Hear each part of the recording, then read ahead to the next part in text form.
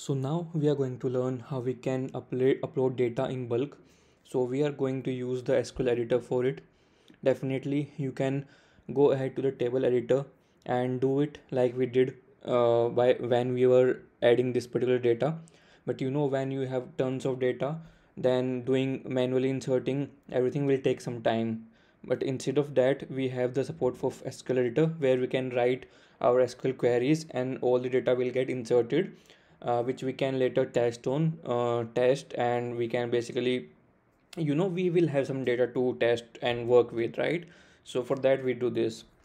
So now what we're gonna do is go to your this Supabase Notion documentation, which I will be giving in the description. You will find the link, and I have prepared this set of data where like we have the title of the book, we have the genre, author, ratings, and reviews. And this is the SQL command which we are going to write, which is insert into books. Books is our table name, then we provide the column name, and then we provide the values. Okay, so this is the SQL command that we're going to use. Copy it from here and now paste it over here. Remember, we are using SQL editor, this one. Okay, so we have successfully pasted it. Now just run the this button, run the query, and it is success. No rows returned, which means it is successfully executed and there are no errors. So over here what you can do is you can either like add this query to your favorites as well. So let me add to my favorite, and over here see we have this query.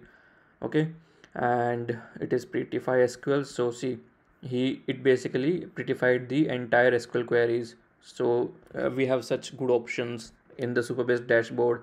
Okay, so now let us go to the database table, no sorry, table editor, books table, and let's see if, yeah, here you go, we have all our 20 rows inserted in just one go. So isn't it useful? I mean, this is worth knowing, right? So we have our genre, rating, author, and reviews. Okay, we have a good list of reviews. So this is how you insert data in bulk. And now next what we need to do is we need to basically create a new expo project. Now we will cover the React Native side of things, which is basically how we can fetch data and show it on the UI.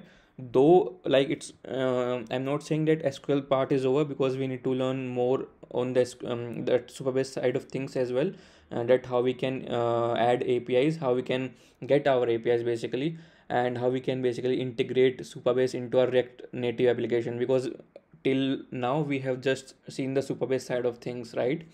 So just to give you a gist, we are gonna go to our project settings, and we have basically the ANN key and Supabase URL. So where it is, let me, project settings, database, no it is not here. Yeah, cool, here it is. Okay, data API. So we are gonna use something from here which I'm gonna show you in a while.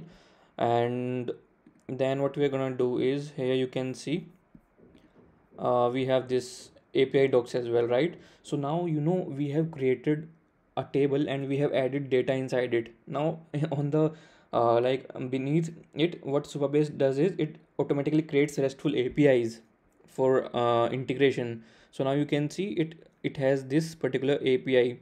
So what we are going to do is, when we are going to create our React Native application, we are gonna fetch our data using this simple API, and you will see we will be getting our data from our database.